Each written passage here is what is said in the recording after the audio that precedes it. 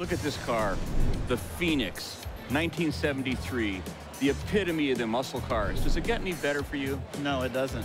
You know, for me, driving this car was an experience. One of the things I really enjoyed when I drove it was, sitting in the seat and looking over and seeing the green emblem, the sign of Trans Am. Now, how much work did you put into this car when you got it in your shop? When this one came in, it was in very nice, clean, straight shape, but just needed a lot of freshening up and stuff. It's basically what's considered to be like an over-restoration, where you kind of over-detail a lot of aspects of the car.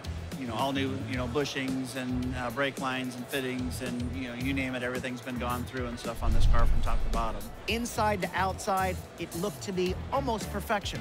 I feel like cars that drove off the lot in 1973, well, they weren't even as nice as this one. Condition on this, easily a 1. Collectability, 1973, big horsepower, limited production, SD455, it has to be a B. Number, what's your prediction? 150 is what I have. This is one of 180 cars produced with the automatic transmission and the SD455 underneath the hood. And it being a full numbers matching car and in the overall condition that it's in, I feel that this car is worth definitely in that value, if not more. I take everything you say. I think it's all good, but I'll tell you, all I can feel, all I get to is $1.25.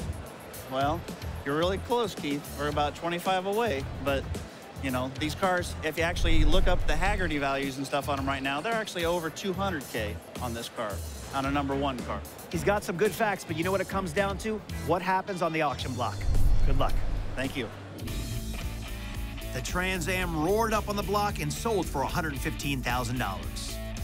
The Super Duty engine didn't give this Trans Am the boost we expected, with the hammer falling below both ours and Dave's estimates.